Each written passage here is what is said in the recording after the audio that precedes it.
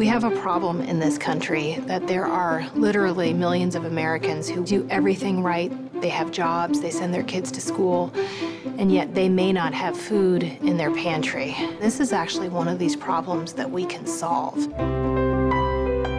The mission of the Greater Chicago Food Depository is providing food for hungry people while striving to end hunger in our community. In our community, 1 out of every 5 children is food insecure. That means they may not have enough food in their house. We've made a commitment to very aggressively reach out and make sure that we're providing nutritious food to children. There are after-school programs that we provide meals to. We also have programs to make sure that they have food to eat on the weekend and during the summer. Everybody get excited when they see the big green truck come through the neighborhood. It feels great knowing that because of us, somebody gets to eat. I'm a single mom and a full-time student. I volunteer for the Food Depository and I work full-time, and I'm really struggling right now in between paying the bills. My children benefit from the Food Depository when there's very little food for us to eat at home. I'm happy that it's here for me and my children. These are people who are needing to take where they're used to giving, and I think that's incredibly difficult for them. But we have what it takes to help them.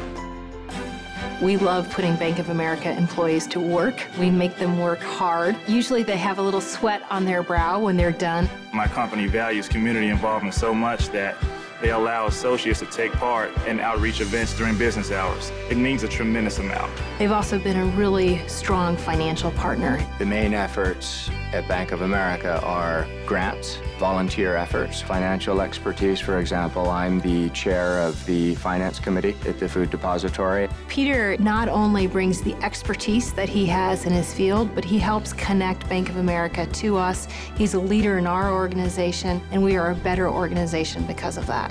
We want to give back to the community, be part of the community, help those in need in any way we can. This problem is way too big for one organization, one person to try to solve, and the way we fight hunger is for all of us to come together. That's how we make this better. That's how we make sure people in our community have food to eat.